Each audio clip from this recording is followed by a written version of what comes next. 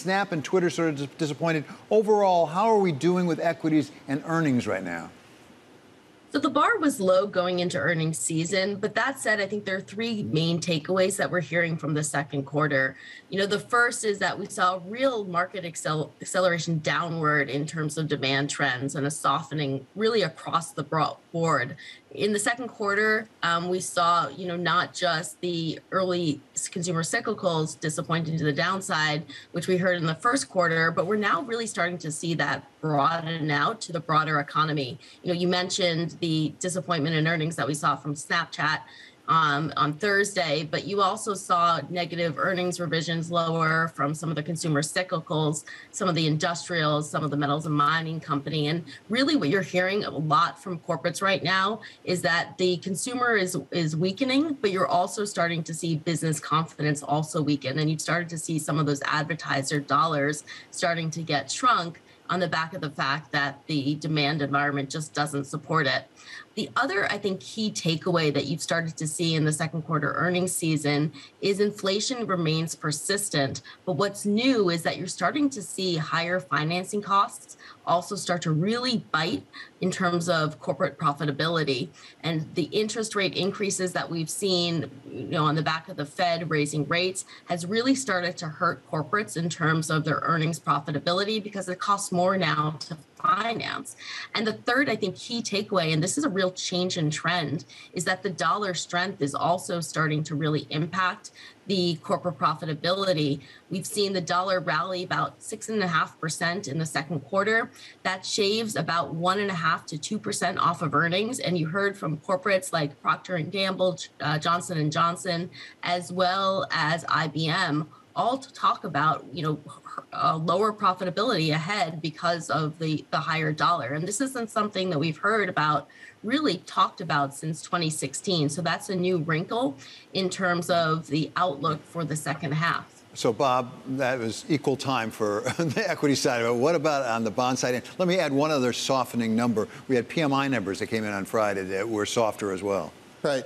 I hear Erin. I understand everything she's saying. We have a completely different take on corporate America, and it starts with it's priced in. If you look at the start of the year, investment-grade corporate bonds yielded somewhere around 2.4%. They're now yielding 4.6%. You look at high yield. It yielded under 5% at the start of the year. It's now yielding over 8%. So there's an awful lot of the bad news that Erin talked about priced into the market. We look at those yields and we say this is the time to buy, particularly in high yield where you're being compensated for default rates that can go up to 6%. We look at where we think default rates are going to go. It's a much higher quality high yield bond market. 6% of it washed away in 2020. If you look at the amount in double Bs, it's the highest ever, 53%. We think default rates only get up to 2.7%. The other thing we're noticing is that clients are returning to the bond market, especially corporate bonds. And it's because they have renewed confidence in the central banks. It started with the Fed's 75 basis point increase, and it continued with the ECB's 50 basis point increase. So, Bob, I did see another bank that will go unnamed has a fund manager's report that came out this week that said this is the time to go into bonds, exactly what you just said. But, okay, so put that together with the Federal Reserve. We're going to hear from the FOMC this week. Is that saying we're thinking that they've gone as far as they're going to go, or they're not going to go as far as we're thinking, at least? Well, what it's telling us is the market is now fairly pricing in where they think the Fed should go, and the Fed is in sync with that. So we're talking about a Fed funds rate somewhere around 3.5% at year end. That's 200 basis points above where we are. If you go back to the start of the year, people were saying maybe the Fed will do 1 or 2 25 basis point hikes. That was fantasy world. This is the real world. I think when you pull... Oh, sorry, go ahead. No, go ahead, Erin. Erin, go ahead. No, I just want to go back to Bob's earlier point to saying that it was priced in, because when you look at consensus earnings estimates for the second half of the year, they're still up about 10% year on year. And even if you look at 2023 estimates, they're up about 8 to 9% in terms of what market expectations are pricing in for next year.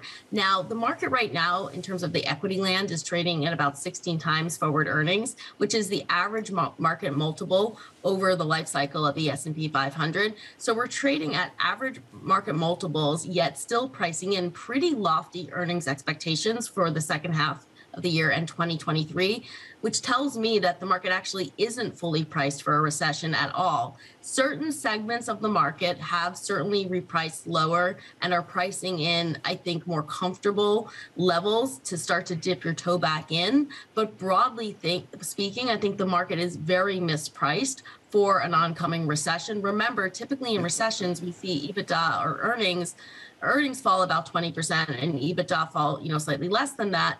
But that would imply that we would have negative earnings over the next year, not positive earnings, which is, currently consensus expectations. So we're a lot further. We're looking at the corporate bond market, and we think that where credit spreads have gotten to, where yields in corporate credit had gotten to, it priced in about 75% probability of recession. The other thing that we're very mindful of is our job is not to predict the economy. Our job is to predict the markets. And we were looking at yields that had doubled in corporate credit. And we were looking at a lot of cash on the sidelines, and you were looking at pension funds who were discounting their liabilities either side of 7% that could go into the top of the capital structure by buying high yield debt and getting over 8%. Those are the flows that we're seeing returning to the market. It's just begun. So, Erin, Bob's put a number on the table, 75% chance of a recession. Within what period of time, Bob? Over the next 18 months. 18 months. What's your number? Yeah, I think that for a very mild recession, I think about 60% probability has been priced in. For a garden variety recession, I think only about 40% probability is priced in. I think that's more like what we're looking at over the next 12 months. And so the market's pricing in basically stagnating growth. I think it's going to be negative growth, which I think implies that the market has further to reprice. On top of that, I think that yes, you have seen juicy yields emerge in corporate credit right now. A lot of that has been just based on the fact that we've seen the cash-free rate increase, pretty significantly since the start of the year based on federal Fed's hikes. So we haven't really seen spread widening. When you look at that same measure of spread widening versus historical recessionary periods, it would imply that you really haven't seen the market price in a full recession in terms of how far spreads typically widen. Okay. IG corporates, I think, is much more attractively valued. I think that there is a place you could start dipping your toe in, but not with respect to high yield. Bob, last word on this subject. High yield credit spreads started the year at 300 basis points. They got to 600 basis points. That's a doubling. They're now 500 basis points over.